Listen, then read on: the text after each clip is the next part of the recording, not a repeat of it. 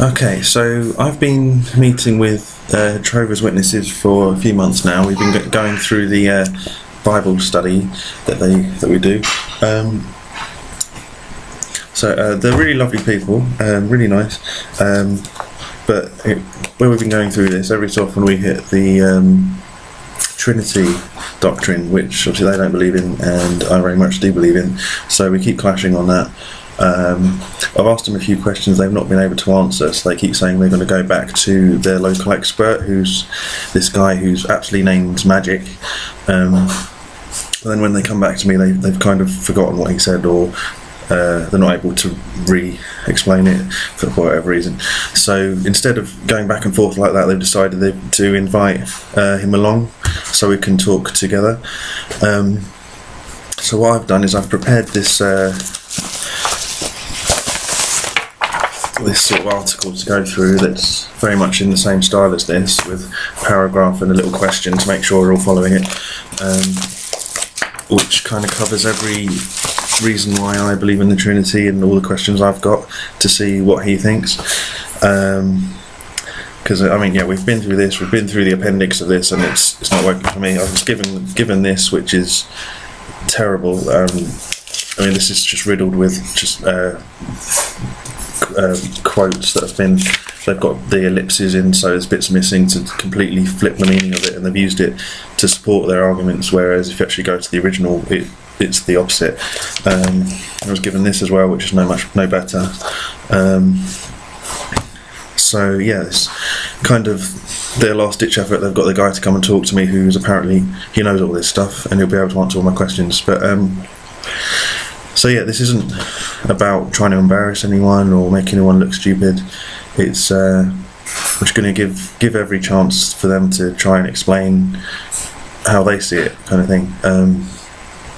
So hopefully this will be helpful for somebody. Just pray it all goes well. I was saying to Magic that you compiled yeah, so information that you what I did, because obviously when we do the study, we do it with this, we go through a little bit and have a question, and so I thought it would, like where we've been doing it before, we've been just sort of throwing verses at each other, and it kind of doesn't go anywhere. So I thought if I'd kind of structure it a little bit, then it might flow better. I don't know if that makes sense. Yeah. So and then I thought also, because then I can explain like what I mean by the Trinity and all the, and so it just kind of so it's kind of just all on the same page sort of thing. So I've printed some out, so I'll read most of it, because I've done a couple of last minute edits as well, because it's about 99% the same, but there might be a couple of bits that, but it looks really long, but it's just 'cause it's big print, I think. Read it out and then we'll see. Yeah, and just see sort of. Oh, you're giving us a copy. Yeah, so we can all follow it. That's good. But yeah, it's basically just works the same way as this. Because we've. I'm going to just record on my laptop as well, so just in case I want to refer back. Is that all right? Yeah, fine. Okay. Lewis has been, as you know, the Trinity, believes the Trinity. So what we've been doing is we've been showing him scriptures to. Okay. And he's been then showing us scriptures to prove that there is a Trinity, and we've been showing him scriptures to prove that it isn't a Trinity. As you say, scriptures just backwards and forwards. This. Yeah, so yeah, and then we've been through the chapter in here, and then went like through the appendix as well, and I just wasn't seeing. And then Josie gave me this. This one, but I think it's quite an old one now. But but the old information there is still up to date. I had a couple of big problems with this one, because I was checking the quotes on it, and it was sort of like it does things where it starts a sentence and puts a ... and then finishes the sentence and sort of makes a point that way. But then if you go and look at the original and you see what it says in the ... it it completely changes the meaning of the sentence. So I was quite worried about that one. But so Robin gave me this one to have a look at, and this one wasn't so bad, but I think it had a. But yeah, it just sort of made more sense to sort of talk to someone about it, and that's all right. So yeah, I'm going to go off the screen because I changed it a couple of. Sort of printed it out last week, and then I thought, I forgot to put that in, and it's always like that when you prepare some document. Yeah. Because sort of, as you're here, I wanted to try and give you as much because I don't know if Josie showed you. I gave there was like a list of about 60 or so points that I had, but. It was just kind of like a big block of information, and it makes more sense to just go. It was mostly scriptures, wasn't it? Yeah, it was all scripture. Which, to check. As I said to you at the time, the scriptures that you gave me proved to me that there wasn't a Trinity. Okay. But that's what they seem to prove to me more. Okay. That Jehovah is Jehovah and Jesus is Jesus. Yeah. Although I saw your scriptures, but anyway, we'll have answers. Okay, well, let's start. All right, yeah, let's start. No.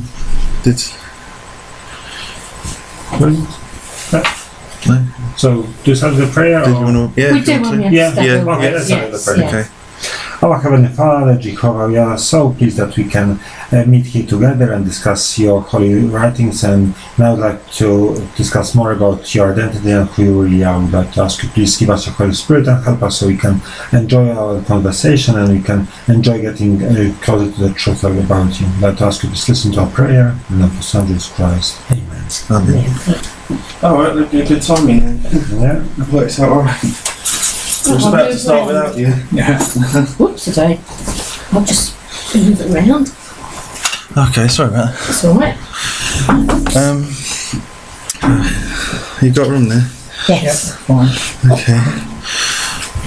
Okay, yeah, so I was saying you can follow along. I've printed out a thing there, which is basically follows the same kind of setup as the study book. Right. So, and I'll do most of the reading because I've changed a bit of it as well because I printed it out last week, and then there's a couple of bits I forgot to put in. So it's about 99% the same. So we won't get too lost. But there's just a couple of little. But yeah. So if everyone's ready, okay, I'll start then. So. What is the Trinity? Okay, the Trinity, better referred to as the Triunity, is a core doctrine of most denominations of Christianity. The most basic and common description is roughly as follows. The Father, the Word and the Holy Spirit are three eternal persons, but one being in essence. This description can understandably be quite difficult to comprehend, as there's nothing in the world that can accurately be compared to it. Usually when we see three people, we immediately recognise three entirely separate beings, but God is not human or animal or biological, so the same assumption need not apply to him. So the question we've got is, how can we simply describe the doctrine of the Trinity? Well, for me the question is, because you are referring to here the Trinity as a Christian teaching. Is Trinity a Christian doctrine, really? Sorry? Is the Trinity a Christian doctrine in origin? Yeah, I think so, yeah. Which I'll get to a bit later, where I think... Oh, really? The Trinities are well known in the world, pre-Christian world. Egyptian religion was full of Trinity. Babylonians were full of Trinity. Someone who had a direct impact on our Western understanding of Trinity was Plato, that predates Christ as well. Yeah. So there is nothing Christian in Trinity. Okay. That was implanted much later by philosophy, because that was common philosophy of the Middle East. So starting here, that the foundation here, that's what I can disagree with. This is an re-implementation of the ancient Middle East understanding of gods, okay, into onto the Christian teaching later, when Christianity was to become a much more acceptable or approved religion during the Roman times. Okay. So Trinity is not in the Bible. Trinity is not a Christian or ancient Jewish teaching.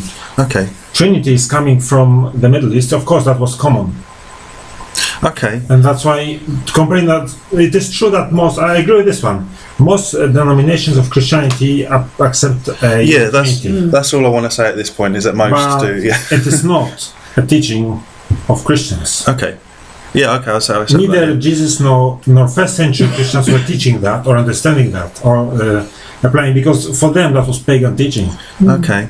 I'm sorry. Because I did give, I lent Lewis the Two Babylons book. I don't know if you've seen, and I lent it to him to read all about the Trinities in the Babylonian times and Egyptian times. It's not a hidden knowledge, because when you go to British Museum, you see all the not all, but many of Egyptian gods. There are 3 of them, because that was what was a common perception of some sort of a god. That is true. Okay. One thing I would say about is it might be true that there's other kinds of Trinity or triads in other religions, other pagan faiths, but then you also have like a father god and a son god in other faiths, so it's kind of, it doesn't really matter either way if they've got the same thing too, where you can't really disprove it, because if some have got this, then some have got the other as well, so you'd have to rule them all out. No, I'm not saying we have to rule them all out, but flatly accepting it's a Christian teaching. Oh no, it's wrong. Yeah. Because that's not part of this discussion. We have to look at the Trinities more in a context. What is it, and how has it happened that Christians accepted it? Okay. Well, Christians accepted it in the 4th century, because that was Roman edict to implant that religion as part of the Christianity. Okay. It has nothing to do with bishops of Christians. All right, that's fair enough. Yeah, that's fair enough. Okay. All right, I'll move on to the next bit then, because it should all get sort of unpacked. Like, so I'm just, as I say, I'm just doing it sort of step by step, but yeah, that's fair enough. I didn't know you were going to do it like this, because I thought, it's okay. Okay. The way we've come to know of this doctrine is through teaching of the Bible. Throughout the New Testament in particular, 3 truths become readily apparent, and they are as follows. There's number 1, there is only one God. Number 2, 3 persons are described as God, and the 3 persons are distinct from each other. These 3 statements describe the triunity. And we should look into how the Bible presents this information to us, but first it may help to clarify some of the common misunderstandings of what the doctrine is. The doctrine of the Trinity is a combination of the 3 statements above. So if a belief is not all 3 of these together, then it's not the triunity, and it's considered a false teaching. So if we were to remove the 3rd statement, we would just be left with number 1, there is only one God, and 2, 3 persons are described as God. So these 2 statements, when they're taken alone, they don't represent the triunity. Those 2 on their own, they would describe something called modalism, where, for example, God at some point in time ceases to be the Father and becomes the Word, and then changes back at will. So this can be compared to a human male who, while he's at home, he's in the role of the father to his family, but when he's at work, he's the role of the doctor. The simple reason to reject this doctrine of modalism is that we often read about interactions between the Father, the Word, and the Holy Spirit, and this could not happen if one person was switching between the roles. So I've got a couple of scriptures there, which I think you might already know from the top of your head, but. I think the Matthew one is the prayer, the baptism formula.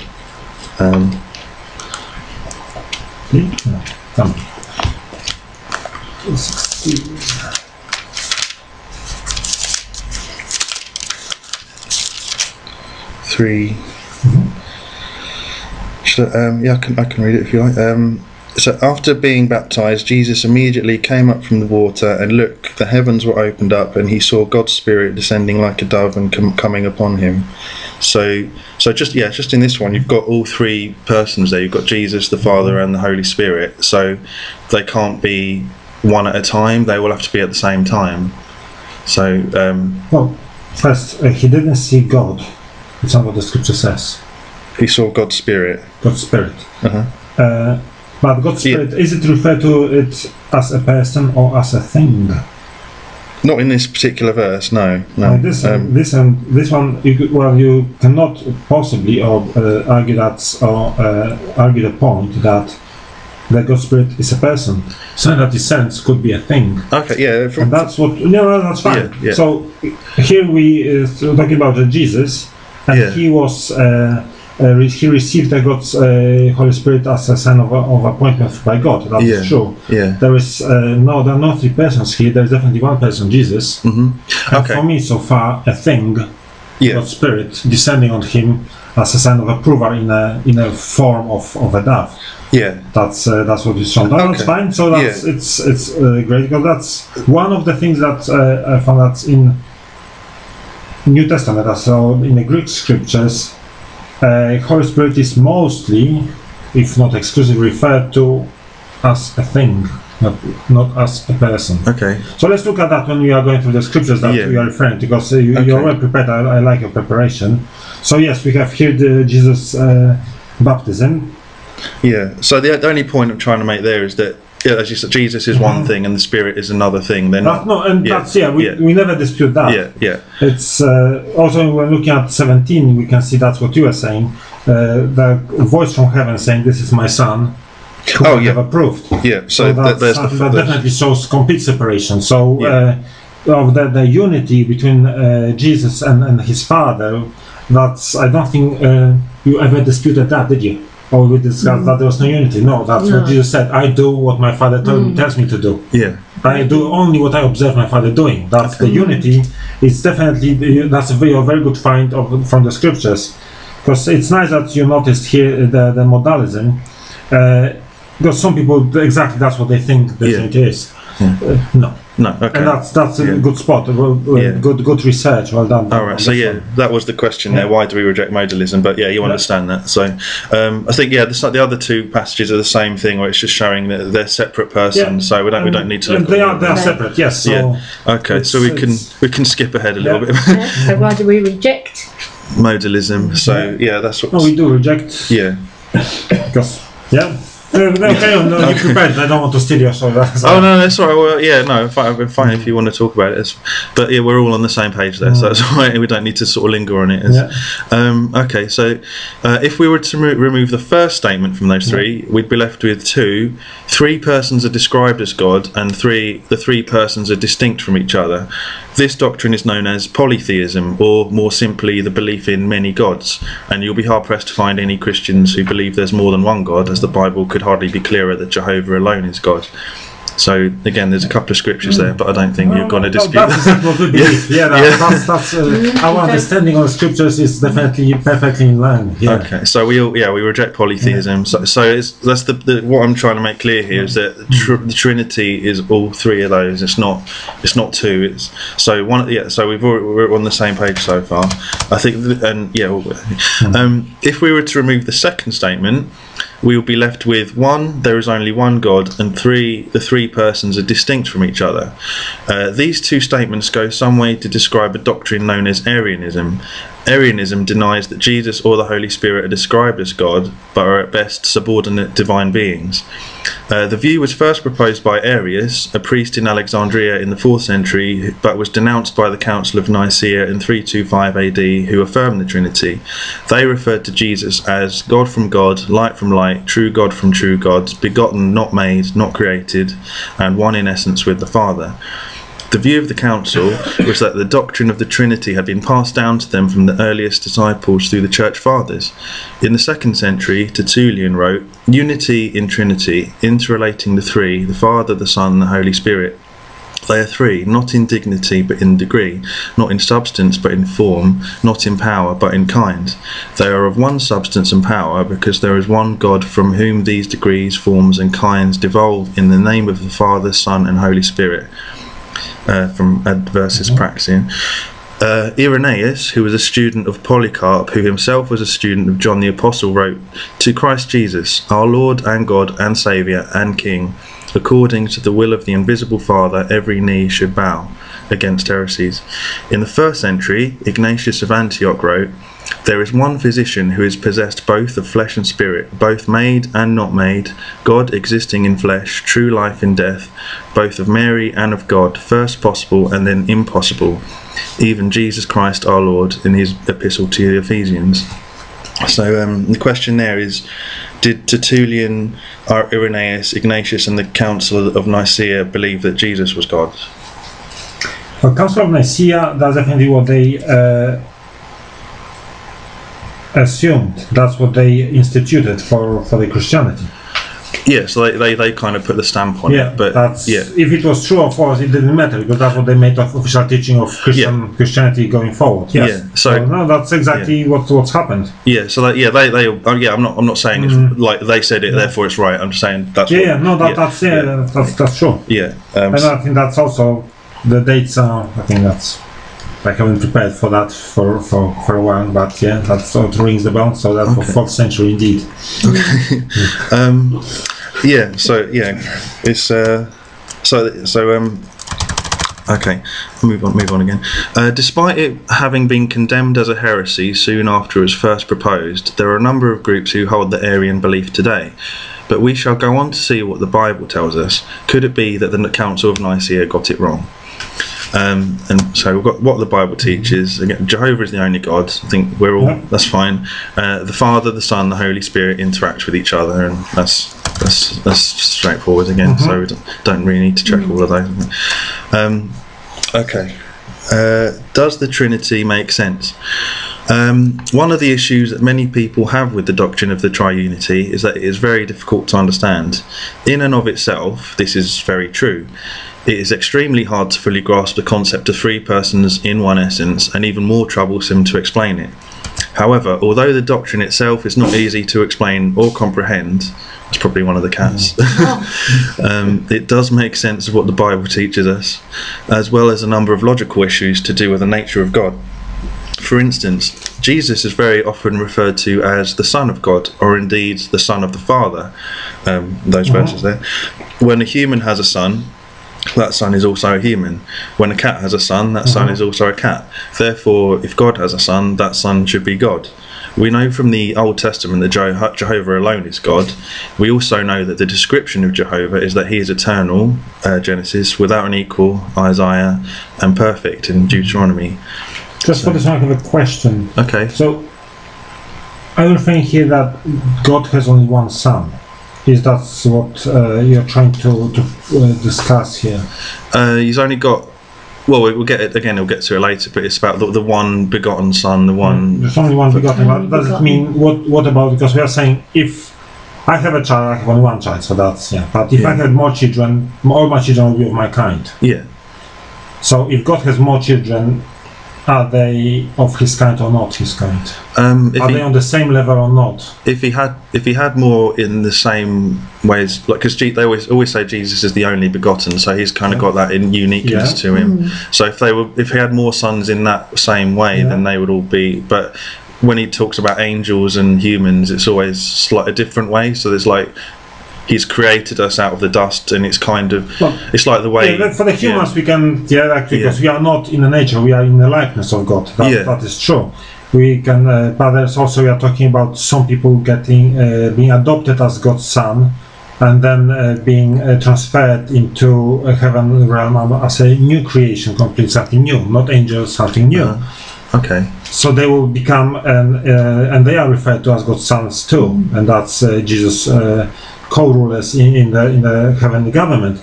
So I think there is a different because I just want to clarify that I was talking about different degrees of being children of God, or is it as what it might appear here? If God has let's say heavenly children like God, and then he created others like cherubs and seraphs and angels.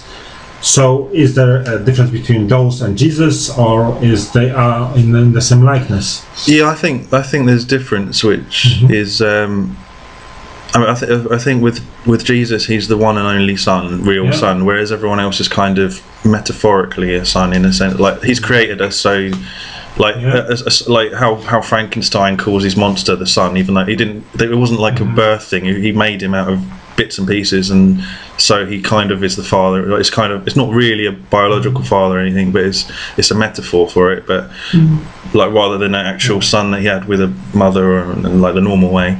To think about that. Everything is really, when you really want to think about it, we are all part of God. Yeah. Because He created everything out of His own energy. Yeah.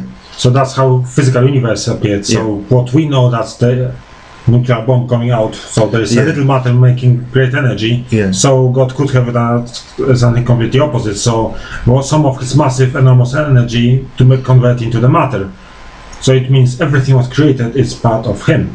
Yeah, so we might think about that. Yeah. And the same, we are talking about the heavenly the creatures, so the spiritual realm, when Jesus was first created by God, so part of God, He transferred some of His energy into new creation. Okay.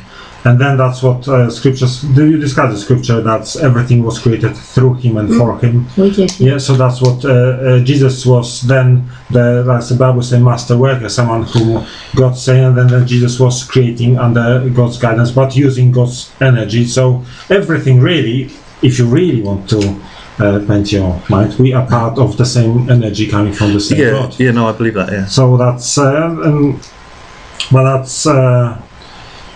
only begotten Son, that's a major difference, and I think that we can agree with that. Yeah, that's exactly what the Bible says. Okay. So, okay. So the question here is, what are some of the attributes that make Jehovah unique? So again, it's sort of, it's just the ones listed there. Basically, is like eternal, no equal, perfect. And that's the thing. That's God knows our limitations. Yeah. We cannot understand eternal. No. Because we all have, I think, it's true, I know it's I hope it's not only my imagination. Like the world before I was born, it could not even exist. It doesn't matter for me. Yeah. Because what does it matter for any of us? And that's what we only understand beginning. And while we cannot reconcile death, because we're not created to die, we're created to live forever. But we cannot imagine something that never, or someone that never had a beginning. Because even like we talk about, the scientists talk about universe, there's the age of universe. It's not eternal thing. Yeah, the universe appeared at some stage. Even let's say it's like they think it's 10 billion times. Fine, it's 10 billion years. Fine. Even if they are true, it's still a beginning. Yeah. Finite amount of years. But that's nothing. God knows how limitations, but he decided to show in the scriptures, I don't have a beginning, I will not have an end. Yeah, just to tell us that is the case, even if we don't understand it. Beyond our comprehension. Okay. I'll move on again. Now, if God had a son who began to exist at a certain point in time, then he would not be eternal, so he would not be God's equal, and so he would not be perfect. If God's son was none of these things, he would not be God, and this is exactly what Arianists believe. If God's son is not God, then Jehovah, being the father of Jesus, could be compared to a human becoming father to a cat. God, as creator of all things, of course, a couple of verses in Isaiah, was the original designer of humans and cats alike, but Jesus is described as being begotten, not made, John 3:16. John 3:16 refers to Jesus as God's only begotten son.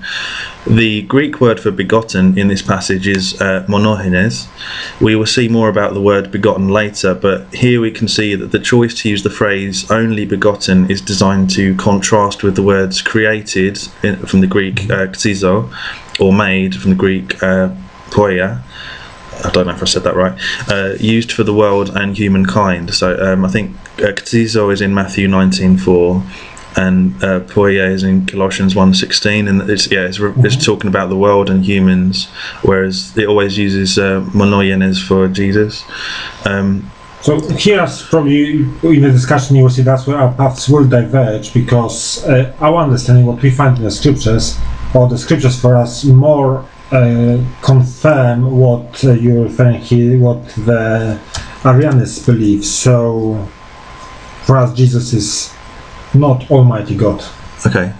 The Bible refers to him as a God, so it does to angels, and so it does to powerful human beings. it does refer to Satan as a god.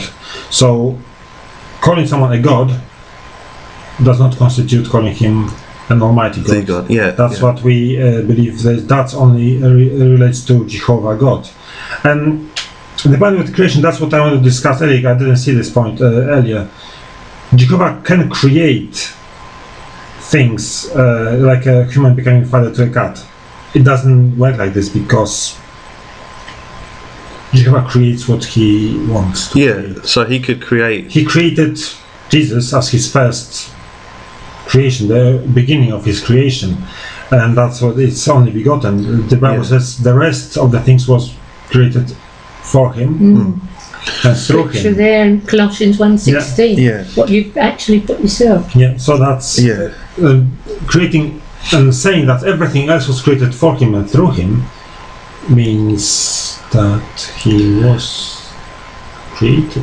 Okay. Why? Can you give me something that I own? Can I give you something that... No. So why would God create things for Jesus? For him. If he owns it. This kind of goes back to we got the three persons, so it's sort of the Father giving to the Son. But if they are the same in the position, they own the same things. Why? Jesus Jesus cannot give anything to God except his allegiance and loyalty that's to his heavenly Father and the Almighty God. So we cannot give things to God. No, it's like he has it all if you want to, like you refer to Frankenstein, you want to create something. No, we cannot even create anything because everything was created by God. So even if you start from nothing, this nothing, the dust, because it's now you create your own dust. Exactly. You can't. So that's the creation for me. That's the whole thing. That's our reasons why we would be much more inclined to follow this. That they are not the same in rank. Jesus, definitely, what you pointed out, he is very special. There is nobody else like Jesus. We cannot say that Jesus is the same as other angels. No, that's never, the Bible never ever really referred to it. Jesus was always in a very special position. He was always more important. He was always in a favorite position. He had always direct access to God. That's what we believe other angels might not necessarily have. But for us, that in itself does not constitute that he was equal to God. He's as eternal. But we can continue with your reasoning. But that's to see. That's why we see the scriptures pointing slightly different. But that's right. Because I like that's what you're here for, so I can understand where you are. So it's not. It's fine. With the father to a cat thing, it was not so. It was sort of drawing the distinction between if you give birth naturally, you're always going to have a human, but on the assumption that you can make a Frankenstein, then the Frankenstein's not really your son, but you can call it your son. That's fine. I'm not. Sorry if that's like picking on you. No, it's fine. It's all right. Like no, I'm not offended. Don't worry. It's fine. Okay, so the question there is who created all things. So you said that already. It was God, that's what scriptures are. It was God's power, but Jesus was the one that was making things. Because that's it was Colossians 1:16. Yes, Colossians 1. That's a good scripture. So it's probably good. It is probably a good idea to check them because I'm sure I put them in for a reason. But you did already. So it's that saying. That's exactly what you were saying. That by means of him all things were created. So I'll move on then. We've got that. In Hebrews 11:17, we see the phrase "only begotten" or monogenes appears again. However, in this instance, it describes Isaac as the only begotten of Abraham. We know that Isaac was in fact Abraham's second son after Ishmael from Genesis 16:6 and Genesis 12:5, because we know that Isaac was born to Abraham and not created by him, and we also know that Isaac had a special relationship with his father that Ishmael did not have. We can see that monogenes has a very particular meaning. The word monogenes comes from the Greek root words monos, which means only, and genos, which means kind. So the most accurate meaning would be something like one of a kind. So just as Isaac could accurately be described as a one-of-a-kind son to Abraham, Jesus is also described as a one-of-a-kind son to Jehovah. Some have said that the root word is not genos, but rather geneo, which means born. However, as we've seen, this translation does not fit with Abraham's story, because Isaac is not Abraham's only born son. So the question there is, what does monogenes mean? So would that, because as Pointy said, Isaac was, strictly speaking, second son. But would that not mean that it's the only begotten in terms of the rights of a child, of a firstborn? Yeah, it could mean that, yeah. Because although Ishmael was the older one, he was not a son of his wife. Yeah, so he was a son of his slave girl. Yeah. So that's why Isaac, and that would be point exactly to what you reasoned before, that Isaac was in a favored position by his birthright. Yeah. So being a child of his married wife and the legal wife, that put Isaac in a special position. Yeah. Although there was someone else before, but he did not have the same level, the same position. Exactly. So I think there's nothing here that I would be discussing, because that makes perfect sense. Yes, exactly. It should refer to a very special position. Yeah. So this, it could be that it's the same kind of thing, a very special position. Yeah. So that works for me. Yeah, totally. Okay, as Jesus is God's one-of-a-kind son, or son in a special position, he was begotten, not created, it makes sense that these two persons are of the same essence. It could be said by way of analogy that they are of the same species, and that each member of the species, God, has the attributes of being eternal, unique, and perfect. Of course, humans and angels are sometimes referred to as sons of God. However, Jesus' position as only begotten, or one-of-a-kind, or special relationship, certainly sets him apart from any other being as something truly unique. So the question is, who is the unique son? Yeah, that's Jesus, and that's exactly the conclusion we drew. So we are definitely in sync here. Okay. And I think that's what Jehovah's Witnesses, yes, we definitely talk about Jehovah as an Almighty God, and that's the only person that we are going to worship. Yeah. But Jesus has always been very special. Yeah, okay. And ever since he came to earth and died for us and bought humankind for himself as his own position, he's our Lord. Yes. That's he bought us, so if we want to live, we need to give him obedience, because he's our king. So that's, and he is definitely, in Jehovah's arrangement, he's always been special. Yeah. And for us, he is even much more so as because of our Father. Okay.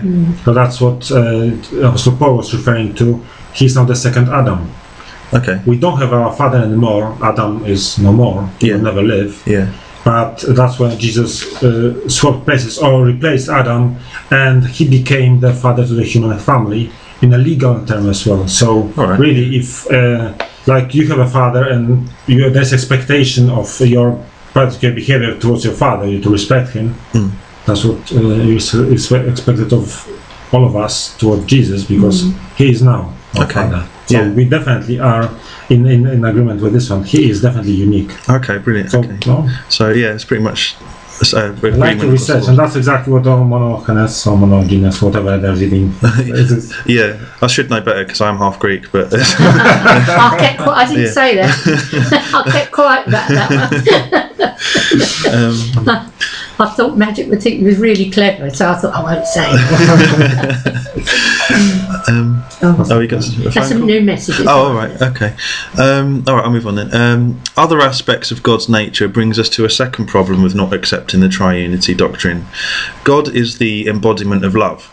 1 John 4:8. God is also self-sufficient, Acts 17:24, which means he needs nothing. He has everything he needs within himself. Any non-Trinitarian type of monotheism, this makes for a contradiction. If God is a being of love, then he would need someone to express that love to, and also someone to receive love from, or else he would suffer frustration from missing another person to share their loving nature with. The doctrine of the Triunity allows God to have a loving relationship within the three persons of the Godhead without any need for any extra beings outside of himself. A monotheism that does not have three or even two divine persons within a Godhead would therefore need something, and so would not be self-sufficient, and God would have to create another being before he could express and satisfy his loving nature. He would need there to always be at least one other being in existence to be complete. So the question there is, if God is self-sufficient, would he ever need anything outside of himself? He wouldn't. That's what self-sufficient means. If I'm self-sufficient, I don't need anything else. Right, yeah. I can give, because that's how we understand the Jehovah's embodiment of love. Jehovah, he is happiest by himself. And that's probably the second thing we cannot understand. Because we are not created to be able to live by ourselves only, alone. So we are somewhat not the same. Or no other creature is like God. Nobody else is totally self-sufficient.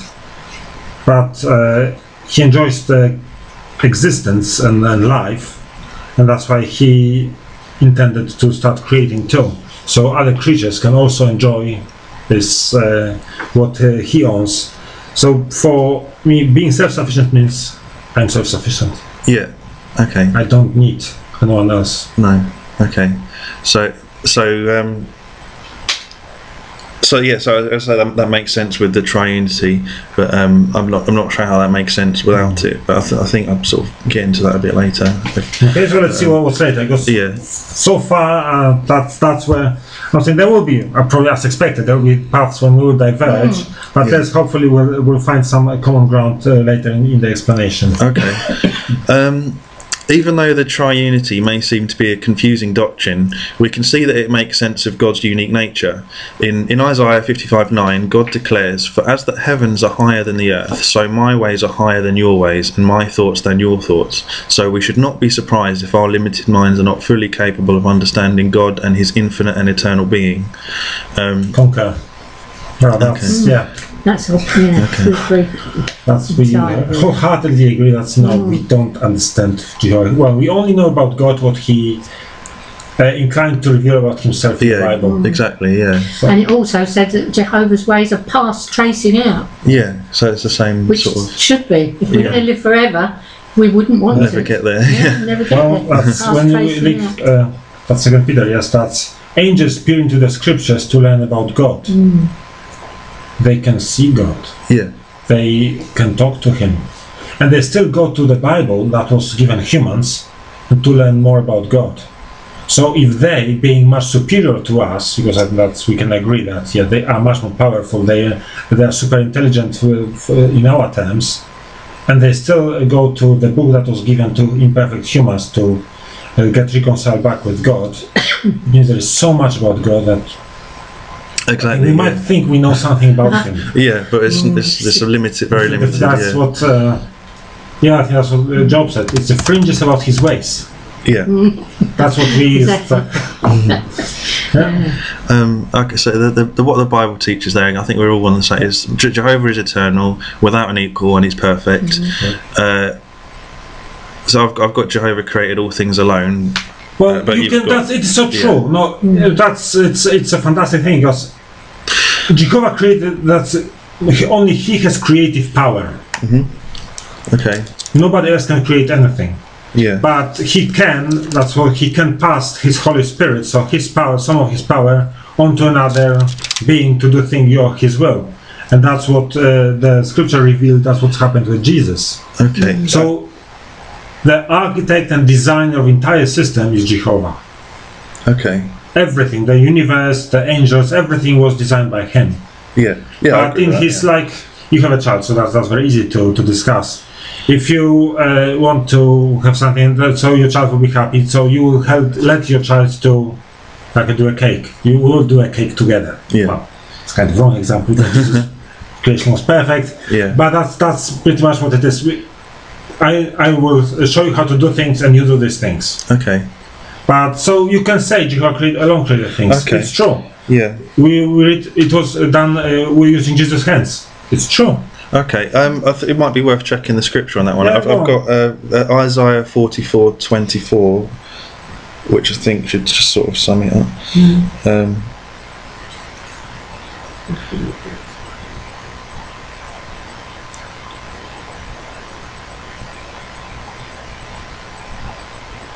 Okay. So we've got 44:24.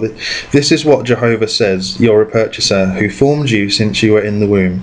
I am Jehovah, who made everything. I stretched out the heavens by myself, and I spread out the earth. Who was with me?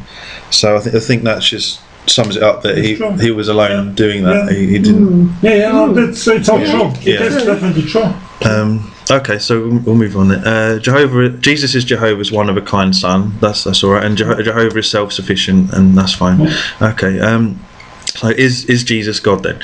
The question of Jesus' identity is central to any Christian theology. Trinitarians believe that Jesus is God incarnate, and so the infinite value of his life covers the uncountable sins of all mortal humans. Others believe that Jesus was a man who lived a perfect life, and his sacrifice simply repaid the balance against the sin of the first man, Adam, who caused the fall of mankind. God's word is our ultimate authority on the truth about Jesus, and so we must trust it to inform our own knowledge and beliefs. It has been preserved for us as the Holy Bible. Other than God himself, there is nothing we should trust more than his Bible. So the question there, what's the ultimate authority on the truth? It is the Bible. Yeah. Okay. So it's very straightforward. So, the New Testament is where we discover most of our information about Jesus. While the Old Testament contains several prophecies about the coming Messiah, the New Testament Gospels are historical accounts of his life and teachings according to his disciples, while the epistles offer some further information about him and what he taught. Within them, we see that Jesus had several conversations with Jewish leaders and authorities who opposed him. In Mark 2:5-7, Jesus forgave the sin of a paralysed man, and as he did so, the Jewish scribes remarked that only God has the right to do that. A number of events like this, including in John 5:16-18, John 8:58-59, and John 10:30-33, caused the Jewish leaders to believe that Jesus was claiming to be equal to God. In some cases, they reacted violently and tried to kill him. And so, the question there is, what did the Pharisees and other Jewish leaders think Jesus was claiming to be? Well, they thought that he was claiming that he was a god. That's true. Okay. So this raises some questions again. If Jesus was not God, but a perfect man, would he intentionally deceive the Jews to make him think that he was equal to God? Or would he behave in a way that would not cause them to react with anger and violence? Jesus' death on the cross was handed to him on the charge of blasphemy. According to Leviticus 24:16, the abuser of Jehovah's name shall be put to death without fail. So the strict Jewish leaders, Jesus' blasphemy against God himself meant that he deserved the death penalty. To a Trinitarian, the reading of these passages is that Jesus rightfully said that he was God and equal to the Father. The Jewish leaders who did not believe it became angry and wrongfully executed him for blaspheming against Jehovah. The only reading for this, for someone who does not believe that Jesus was God, is that Jesus allowed the Jews to be deceived in order to get himself crucified. It would seem that the perfect man who lies is something of a contradiction. That's in 1 Peter 2:21. So the question there is, can Jesus lie? No, he can't lie. Possibly. But I'm looking at this passage because you are saying that Jesus was claiming that he was God, and for that he was put to death. In Matthew 26:63, it said, I put you under oath by the living God to tell us whether you are the Christ, the Son of God. Jesus said to him, you yourself said it. That means, yes, I am. He was not accused of being God. He was accused by Jews as being the Son of God. So good. Oh, okay. Yeah. Okay. So that's because that's what they were accusing him. That's yes. Are you saying that you are from the heavenly realm? And Jesus said, "Yeah, you have said it." Said yes. That was.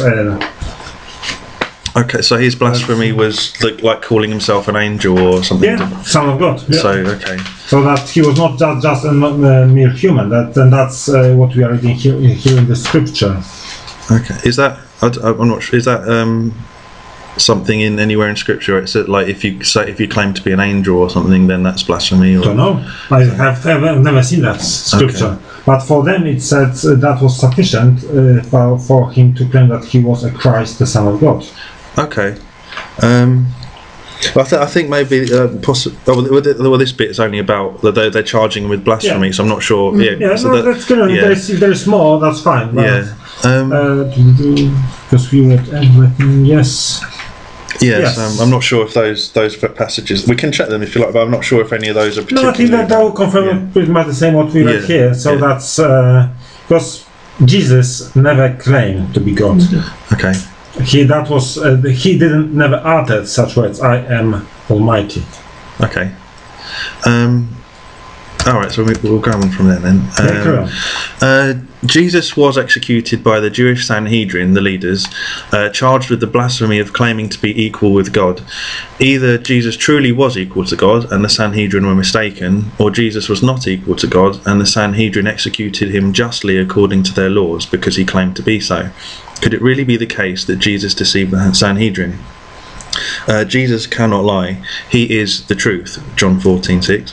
He explains in Matthew 13:10-15 that those who do not understand him are ones who are closed-minded and unwilling to hear anything that doesn't match with what they already believe. He uses parables and illustrations to tell the truth, but only those with open minds and hearts will grasp what he is saying. He does not lie, so if people believe the wrong things about him, it is because of their own presumptions. And so we see the conundrum. Either 1, Jesus truly is equal to God, and the Sanhedrin refused to believe it and had him executed. And 2, Jesus led the Sanhedrin to believe that he was claiming to be equal to God when he was not, and they justly executed him for blasphemy. For option 2 to be correct, Jesus would have had to have said something that was completely true, but that he also knew the Sanhedrin would twist the meaning of, and then take it to be blasphemous and false. So he would be using truth as a form of deception. But we know from 1 Peter 2:22 that deception was not found in his mouth. In this case, then, it would seem that option 2 is completely out of the question. So the question there is, would Jesus intentionally deceive anybody? Well, no, of course not. He was definitely the truth, and he knew exactly what was going to happen. Yeah. He knew that was exactly the day he would be put to death. He knew why he came to this earth. But as discussed before, the first part is not Jesus truly equal God, because that was not even a question. Jews in those days, they did not believe in Trinity. They knew that there's only one God. Yeah, there is one God, yeah. And Jesus would not say, well, he didn't believe that either, because that's actually the Bible teaching, that was the truth as understood by them. He never claimed to be God. He claimed that he was Son of God, and he claimed he was special. Okay. That's what he said. He would be on the right hand of God, and that's with the power. Yeah. So that's exactly what he was claiming, and that's he didn't try to twist or deceive anyone. Okay. He said that's exactly who I am. Okay, but I am the Christ. Yeah. But you do get the Sanhedrin thought he was saying he was equal to God. No. So we've got. I think we didn't look at the passages, but it was. I think it was. So we've got.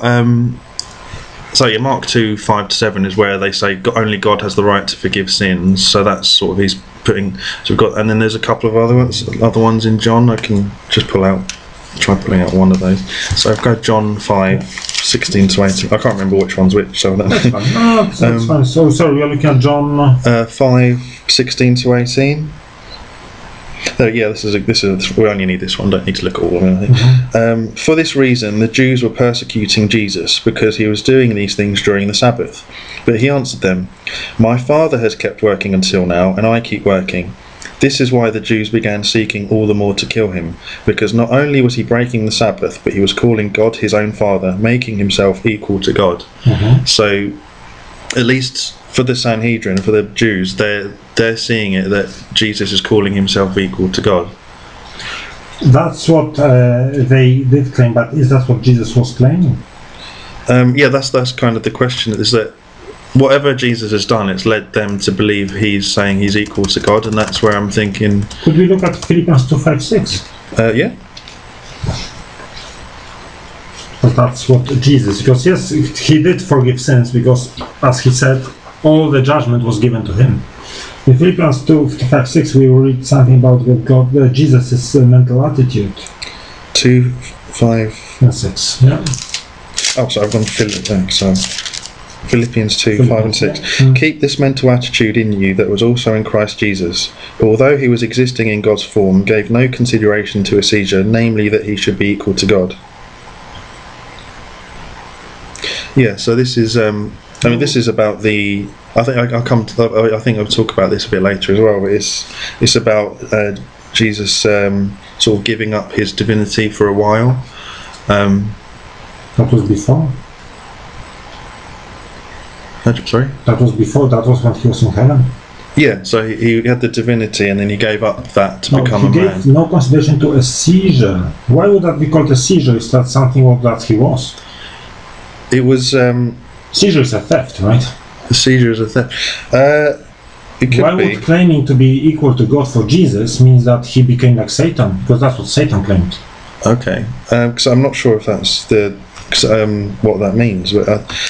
Because where I've read it is that he is equal to God, and he didn't feel that he needs to sort of cling on to that, or to. I think the word seizure kind of. He was in God's form. That's what Scripture said. Yeah. He was not Almighty. It's not what it said.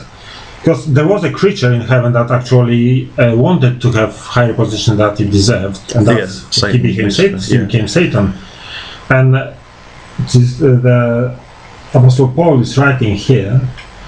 Keep the same mentality as Jesus, because for him, he knew his position. He knew where he stands regarding to Almighty God. Yeah. For him, that would be for Jesus trying to claim to be equal to God would be following the footsteps of Satan, because that would be something that he does not own. Okay, so I take that's how you'd interpret that verse then. Okay. So, according to this verse, he wouldn't claim to be equal, but this is still the question of the Jews thought he was claiming to be equal, and there's kind of something weird's gone on there. For them, that was something what they thought only God had the right to do. Yeah. Did Jews in the first century understand who Messiah really was?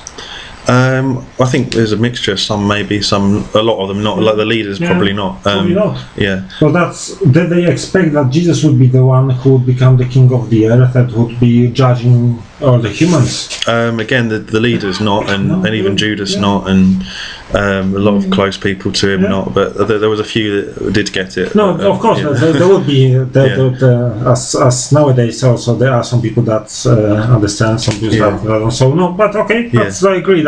He could have been accused for that. Jesus never said that. Maybe that's another question. Has Jesus ever explicitly said, "I am Almighty God"? Well, I think I am equal to God. I think there are a few passages that do say that. Okay, so let's get to them when because I think it might be somewhere in further, so I will not be. Okay, but I just wanted to put that sort of question out there. Is that the assumption is he wouldn't claim to be equal, but somehow something he's done has led the Jews to believe that he's saying he's equal. So it seems like there's some sort of deception going on there. But did Jesus clarify every single misconception that Jews have in the first century? Well, probably not again. No. Okay. Yeah. All right. He did say, "I'm going to my God and your God," didn't he? Yeah. So. Yeah. Okay. So. All right. According to Old Testament prophecies, it would seem that the Trinitarian reading makes more sense of these claims. Isaiah 9:6, for example, reads, "For a child has been born to us. His name will be called Wonderful Counselor, Mighty God, Eternal Father, Prince of Peace." But this verse is an obvious reference to Jesus and is very clear from a Trinitarian point of view. But for those who deny the triunity, it raises problems. Would a created being be referred to as eternal, and would a perfect man be called God?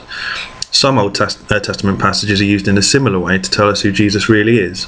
Psalm 102 is a prayer to Jehovah which speaks of his immortality compared to the mortality of mankind.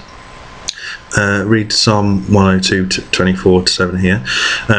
I said, "Oh my God, do not do away with me in the middle of my life. You whose years span all generations. Long ago you laid the foundations of the earth, and the heavens are the work of your hands. They will perish, but you will remain. Just like a garment, they will all wear out. Just like clothing, you will replace them, and they will pass away. But you are the same, and your years will never end." So yeah, the question there is, who is Psalm 102 talking about when it says they laid the foundations of the earth and will never perish? Oh, sorry, I was looking at the first part, not the second. Okay, yeah, if you want to say anything about the first. No. But talking about the wonderful Counselor, Almighty God, Eternal Father, Prince of Peace. We agree that's coming to Jesus, and we have no problem with our understanding that Jesus is not Almighty. He can be Mighty God. Okay. Can a man be called a God? Not.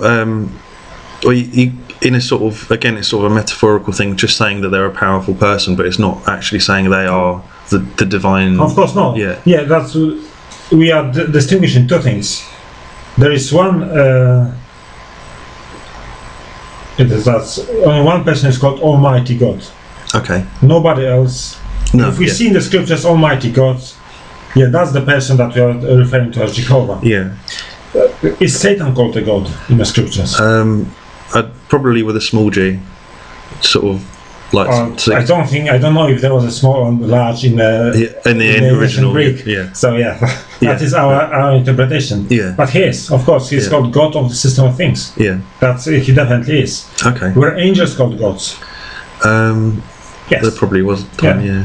Where the judges in Israel were they called gods? Some powerful kings and So we can call. So that's of this. All these titles, and is he becoming Eternal Father? Yeah, yes. Eternal is kind of a bigger. Will never have an end. Eternal would have been implying no beginning as well, though, wouldn't it? Not necessarily. Someone who lives forever, is it eternal life? I'm being born and I will never die. Do I have eternal life? Well, yeah, that's what it says. Yeah, you get eternal life. Yeah. So for us, that's what means what we lost with Adam. We will gain with Jesus. Okay.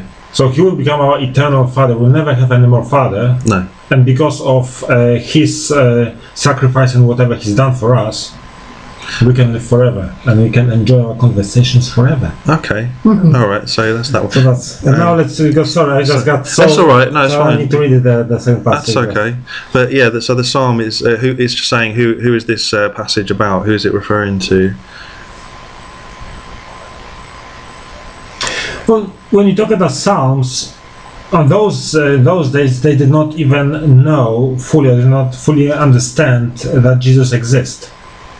Okay. So they could not talk about Jesus. Okay. They did not know his name. Well, no. His name was not Jesus, that's for sure. He was given for, so we know him this way. So it's definitely must be referring to Jehovah. Yeah, so that I think the same as that psalm is referring to Jehovah. So, but if we go on to the next bit, we find this exact passage quoted in the New Testament book of Hebrews, chapter 1. Here it is. For example, to which one of the angels did God ever say, "You are my son; today I have become your father"? But about the Son, he says, "God is your throne forever and ever, and the scepter of your kingdom is the scepter of uprightness. And at the beginning, O Lord, you laid the foundations of the earth, and the heavens are the works of your hands. They will perish, but you will remain. And just like a garment, they will all wear out, and you will wrap them up as a cloak, as a garment. They will be changed, but you are the same, and your years will never come to an end." So the questions here is, who is this now? Who is this quoting, and who is it talking about? I would have to read it. So we can discuss about that. Yeah, you can look in there, or we can. Okay, let's see what I can find. Hebrews 1, yes. Yeah, because there are a couple of ellipses in there, but it's just, it's I've made sure I haven't changed the meaning there, so you can double check it. Yeah.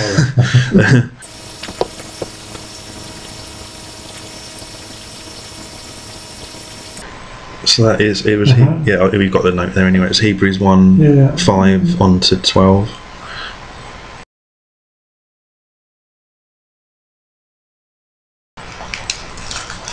I would have to do some research on this because I think I missed this bit. Okay. So if you can come back to that next time. Sure, yeah. But yeah, so my reading of that is that Paul is quoting Jehovah, and Jehovah's talking about Jesus, but it's this passage that it's just a copy and paste from a thing. Well, it is definitely quote, yes, but that's it's talk about the angels. So yes, I will be more than happy to do the research, because I think I would have to really think too long for this. Okay, no, that's all right. Still quite a lot. Yeah. That's all right. Yeah.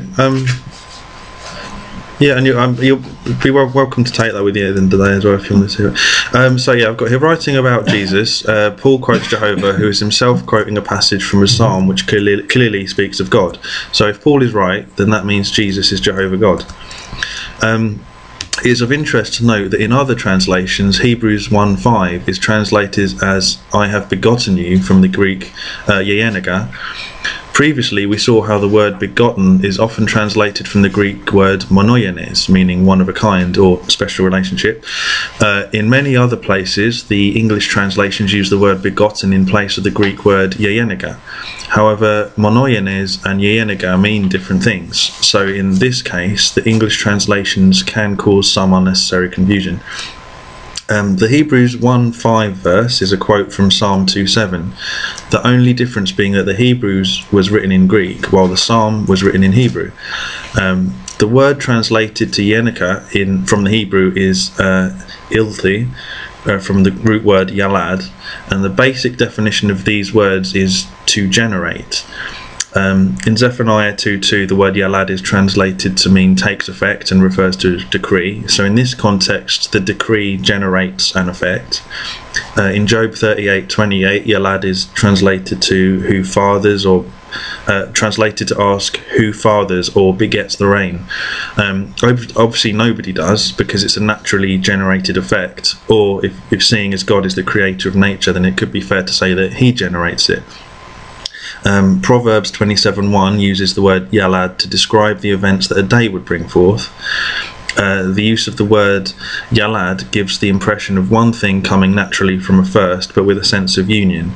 You cannot separate events from a day, and you cannot separate rain from the clouds. As this Hebrew word yalad and the Greek word yeyenika mean to generate, it is not entirely accurate to just translate them in a way that suggests birth or fatherhood. The words more accurately describe how a flame begets smoke. As long as the flame exists, it will generate the smoke. In the same way, it is said that God the Father generates the Son. The Son is a separate person, but they share their essence in one being and one entity. So yeah, the question there is just, what do you take yeyenika to mean? Well, we cannot, being created or being given firstborn or only begotten, the only words for us to kind of grasp it. To grasp the relationship. It does not. It has nothing to do how it really happened. So what you are saying about the generation of its an energy or flame begets smoke, yes, that all makes perfect sense. Yeah. But that does not constitute that Jehovah created someone who is equal to him. Okay. And some concept, or probably that's not a concept, the fact that Jesus was created make him not equal. Yeah, it would. If he's created, then he's not equal. Yeah. If it's whatever we might imagine that's happened, so the source of life was coming from Jehovah, that was given to Jesus, or whatever the name he had in heaven back then. But that would imply is Jesus special? By all means. Is he more important than he was in the entire universe? By all means. Does it make him equal? No. Okay. Yeah, I think that's the kind of the crux of it is, as sort of we covered it earlier, is that if he's created, then he's not equal. So okay. We see from these passages a number of ways that Jesus is identified as God. We've also seen that the Sanhedrin believe that Jesus claimed to be equal to God, and that the church fathers in the following centuries also taught the triunity. We've even seen a quote from Jehovah himself stating that Jesus is God. It should be no surprise then to find that Jesus' apostles and disciples recognised that Jesus was Jehovah. Paul tells us in Colossians 2:9 that in him all the fullness of the divine quality dwells bodily. Could all the fullness of divinity exist in anybody but God himself? In John 20:28, the Apostle Thomas, after receiving proof that Jesus was raised from the dead, calls him my Lord and my God. Peter 1:1 refers to Jesus as God and Saviour. In Acts 2:24, Peter also tells us that it was impossible for Jesus to be held by death, and we know full well that men can die and be lost forever, from other verses. So if Jesus was merely a man, death would have been a possibility. John 1:3 reads, all things came into existence through him, and apart from him not even one thing came into existence. As we know and have previously seen from Isaiah 44:24, it was Jehovah who created all things. So John clearly identifies Jesus, the Word, with Jehovah. So is it possible for a created being to have created all things that were created? Colossians 1:16 answered that. Sorry? All the things were created through him and for him. So Yeah, that's fine. It's possible. Okay. A creature could create if that was God's will. And as Jesus had a special position, that's what we discussed before, it's definitely possible. That's definitely the scripture. So what you're saying here is all true. All things came to existence through him. It's all true. I just want to look at the wording of that 1:3 though. It says all things came into existence through him, and apart from him, not even one thing came into existence. So it's saying that there's nothing came into existence unless he created it. Except him. Well, it doesn't say except him. Well, we are talking about all things, everything else, right? Well, it says all things. It doesn't say all things except for him. It says there's not. It could mean that apart from him, no other things came into creation. Nobody else was used. Only Jesus. Apart from Jesus, nobody. If there's a strange, if you do it like that, it's so if all things came into existence through him, and apart from him, not even one thing came into existence. So that if you read it that way, then you're saying Jesus is the only thing that exists, because apart from him, nothing came into existence. Well, couldn't be saying apart from him, couldn't it be saying that he's the accepted? Yeah, so if you change it, so all things came into existence through him, and except for him, nothing came into existence. So it means that if you read it with it like except him, then it means Jesus is the only thing that exists, and that's obviously not true. Well, the apart is like saying except. Yeah, so if you say except for Jesus, nothing came into existence, then that means that only Jesus exists. But well, not necessarily. That's I think.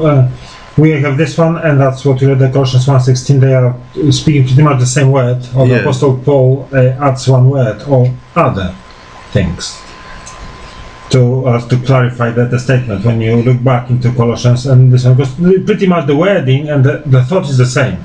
Yeah. Of those two scriptures, and that's.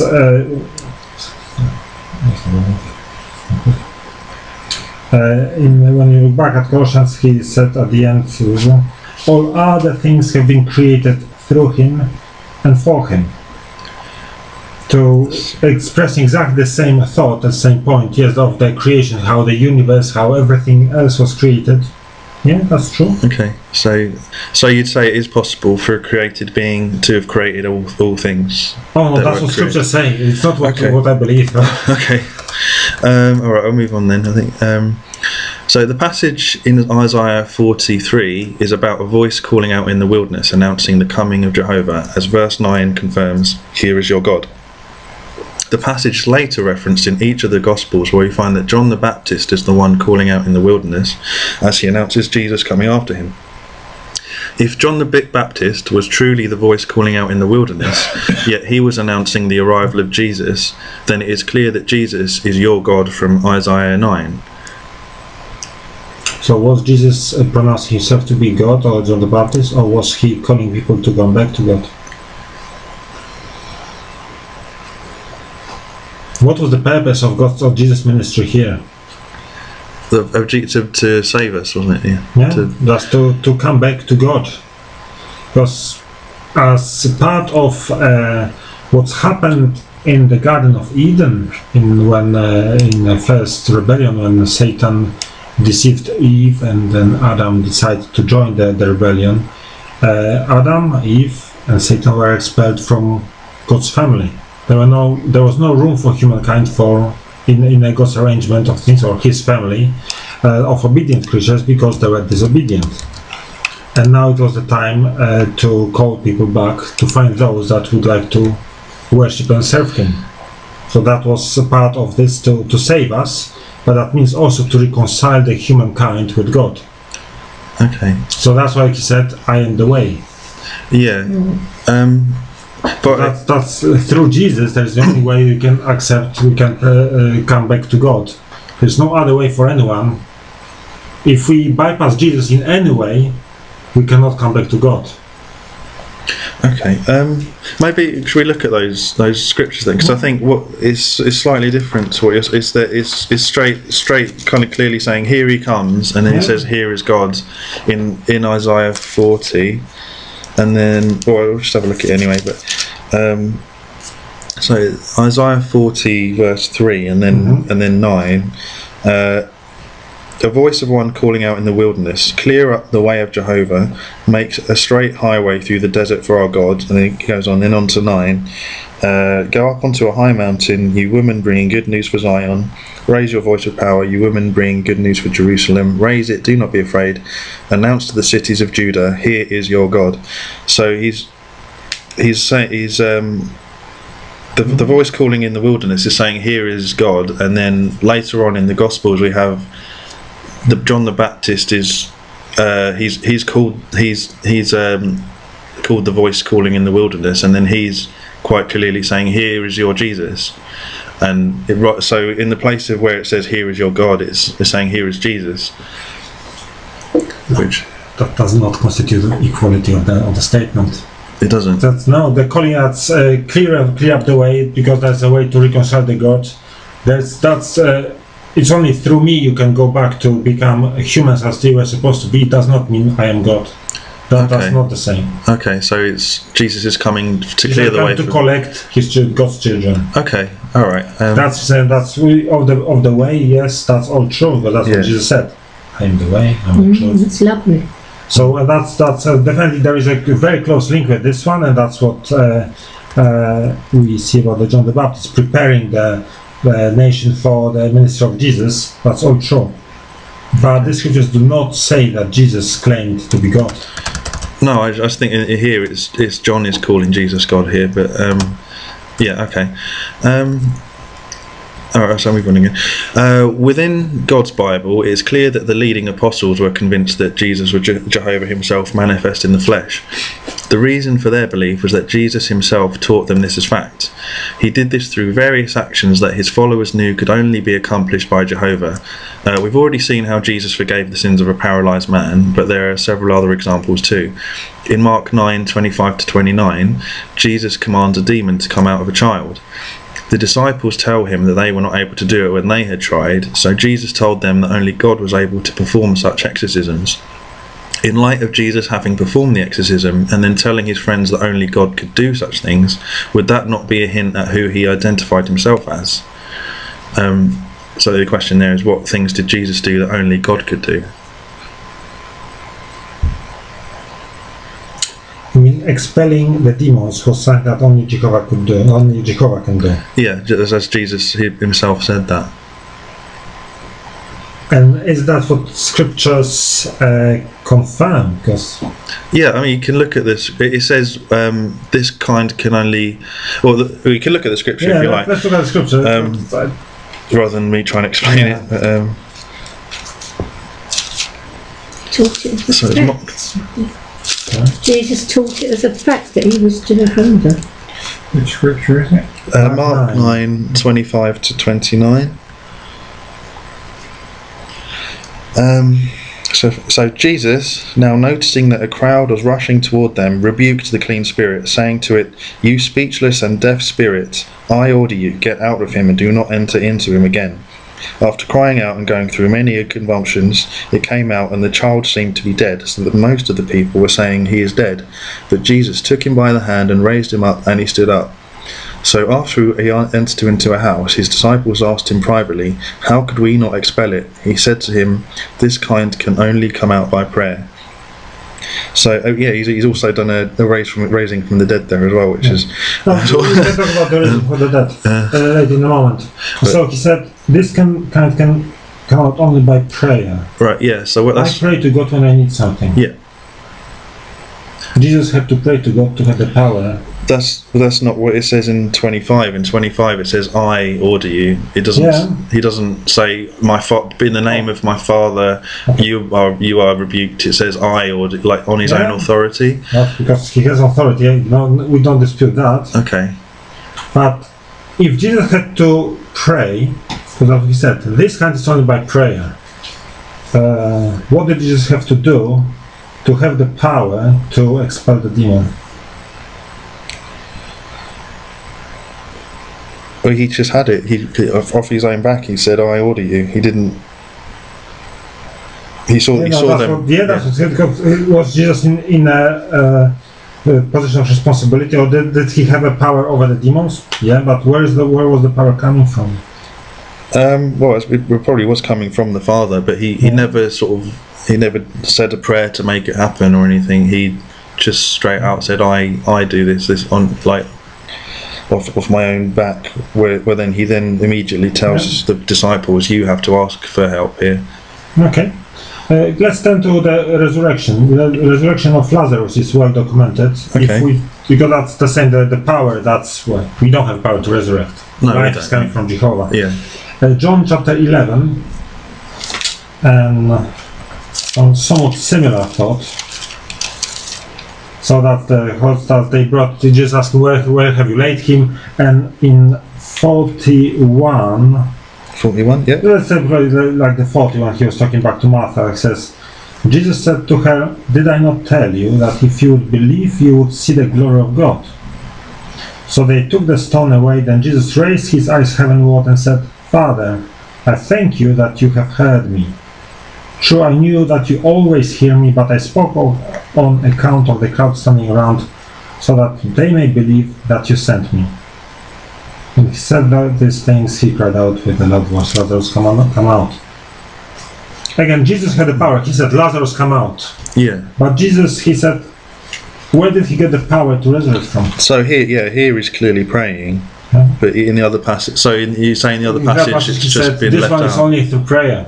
So you didn't have enough faith, you didn't pray strong enough to get the power. Okay. Because the power exists, and you can be infused with the power to perform miracles, and that's what he said. He was given the power. That was his reason to come to earth.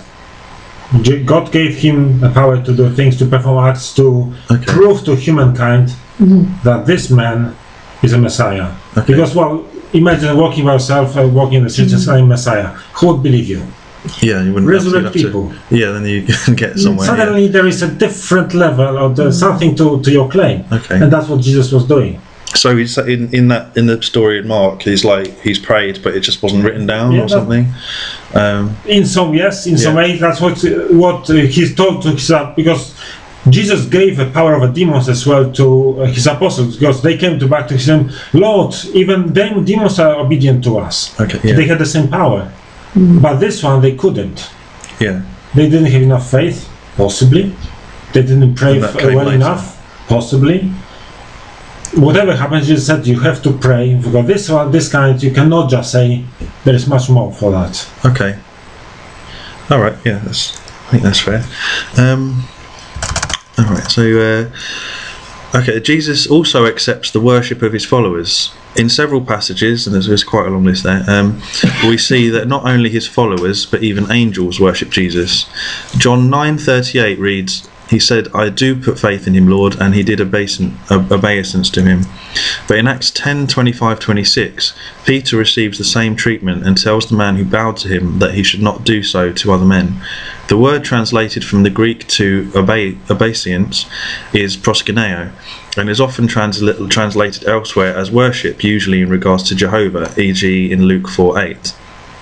In Revelation 19:10, John the Apostle vows to worship an angel, again using the word proskuneo, but like Peter, the angel tells him that worship is only for God. Unlike Peter and the angel, Jesus never warns his disciples that they should not worship or bow to him. He accepts what they are doing on every occasion. If Jesus was truly the Messiah and Saviour and nothing more than God's perfect man, would he accept the worship and respect that only God deserved? The last sentence, I fully agree with you. No, he would not. No. And no, he never did. Because the events you are referring to does not constitute the worship or acceptance Jesus as a God. Because that was not what was happening. Was Jesus put in a higher position than all other humans by God? I think he was naturally anyway, yeah. Yeah, he came here and to become a lord and a king, right? Yeah. So, can people bow down to a king? Yeah, you can bow to a king in a sort of a sign of respect, yeah. We do that, yeah, that's people of authority. So if people of authority, do we respect them? Like in a court, we will say you have to stand up, and what happens if you don't stand up? You're in trouble. So that's definitely, Jesus knew that he is not just a man like you and I. And angels, did they know that angel was more important than him, that Jesus was more important than them? What was Jesus' position in the heaven before? Oh, for me, he was God. So okay. The Bible refers to him as an archangel. Okay, yeah, I don't believe that. Well, I think that's a whole different subject. Okay, that's fine. So we come back to that. Yeah, that's fine. So we'll come back to that because we can discuss that later. Yeah, we'll come back to that because So the obeisance or the events that we are referring to, they are not worship. Has anyone of them actually prayed to Jesus? Sorry? Has anyone prayed to Jesus? Yeah. Stephen does as he's stoned. He does not pray to Jesus. He sees the Jesus on the right hand of God. Yeah, that is true. It doesn't say he's praying to Jesus. That's not what the Bible says. I can see the Jesus here. He had a vision there of the heavens. That is true, but it doesn't say that he was actually praying to Jesus. Okay, I can't remember the verse, but I think he does cry out to Jesus. But but the point here in this one is that the Greek words is proskuneo is used every time, and it's in here. Sometimes it's obeisance, and other times it's worship, and there doesn't seem to be any kind of pattern except to kind of. It's the one word that's been translated two ways, but there's no reason to do it.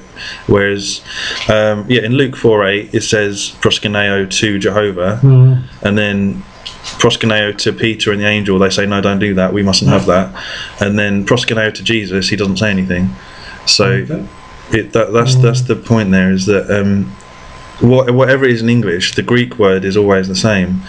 And so Jesus and Jehovah accept the proskuneo.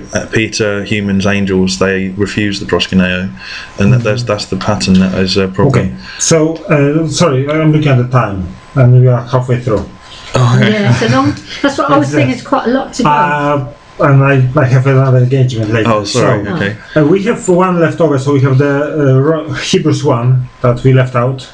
I left out from the discussion, and let's pick up the conversation next time on this part. Would that work for you? If you could stop right now, because you need to go.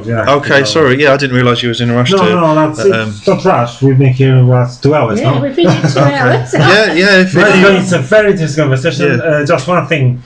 I think so far I have never found someone who prepared so well for a discussion. I'm really impressed. All right, thank you. And the things you found are very, very nice. That's your points and what found in the scriptures, as you've seen. We definitely agree with most what you're saying. Yes, there are things that we try to explain our position, you explain your position, but by and large I think it's nice, and there are very few people that come to the similar conclusion about the Trinity of this kind, because for most it's definitely what you refuted straight as a modality that is non-existent. So if you don't mind, I'll keep that. Yeah, as long as you bring it back next time. I'll read them first. I'll put it back to my ministry folder. Yeah, okay, no problem. And then you can say you got the notes and things. Yeah, look over. Should we keep ours? Yeah, if you like to. Yeah, that's fine there for you. So don't worry. Yeah. So that's next week I'll be here, but it sounds like in 2 weeks' time probably that's a half term. Half term. That will be November then. Next time. Okay. Yeah, because I'm away next week again. Yeah. Anyway, Okay. So that's fine. So I'm saying it's been a pleasure, Louis. Yeah. Thanks for coming. Yeah. I really enjoyed the conversation. I could tell you did. Yeah. I hope so. You do. So we did. Yeah. Very good. I hope you do as well. Do you conclude the prayer as well? Yes, we do. Would you mind saying prayer for us, please? Jehovah, our loving Heavenly Father, we approach you now to thank you for your Spirit being with us, helping us in our study today. We know it's a complicated subject and difficult to understand, and so we ask for your continued help in doing this in the future, and help us all to get a clear understanding. We know we're weak and leaky vessels, and it's difficult to hold many of the things that you teach us, and we know there's an eternity of learning to be done. We ask that you bless our efforts as we making this start, and we thank you for all the good things that you give to us. We ask your continued blessing on Lewis and his family, and we ask that you help us to be able to help them to the best of our ability. And we offer this prayer and thanks now through your Son and our reigning King, Christ Jesus. Amen. Amen. Thank you. Right, so that's very stimulating. Yeah, definitely. Thank you. Yeah. Do you find it stimulating? Yeah, definitely. And it's a lot of it is I would like to understand like where you're coming from as well. I'm not trying to sort of beat you down or anything. No. I didn't feel like being beaten down. Very, very, very nice. So yeah, and it does help like to kind of understand sort of where some of the places you're coming from a little bit more. But yeah, so yeah, you've got the notes there. So if you wanted to, we'll pick up the conversation next time when we see each other. Yeah, hopefully we'll. Better because if I usually am well known for misplacing things, I will keep that. If you don't mind, I'll leave that with you. Okay, yeah, of course, yeah. And then I've got so it will not get lost. Otherwise, knowing me, I will come back next time. And did you take notes of the bits you wanted? I know, I remember that. Oh, okay, yeah. The Hebrews one, and then the obeisance. I will definitely look at that. Okay, great. So that's what we'll pick up next time. Yeah. Right. Good. All right. Probably Thank we'll see each other before in the meantime, but next time I will be here sometime in November. Okay, yeah, no problem. So we'll see you as usual. Yeah, of course. Study. Yeah, definitely. And you're away, did you say? It's just for the weekend, so Tuesday's fine. Yeah. See Tuesday. Yeah. Okay. All right. Yeah. Okay. Thanks very much. No, thank you. It's been a pleasure.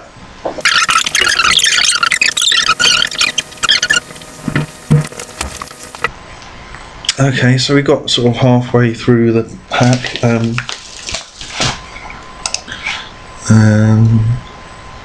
Yeah, pretty much was halfway through. So if we have another one, we might be able to finish. I mean, you might notice I was going pretty light on them and not pressing things too much, but that's because I think in the second half, it just kind of, the way I've designed it, it comes out a bit more naturally. So hopefully things will be pressed a bit more if we do this again. I mean, half expecting them not to ever come back again, but I mean, well, they're coming. The two are coming back on Tuesday, so might be all right. Hope you enjoyed that, and at the very least, it's, as we say, got some perspective of where they're coming from.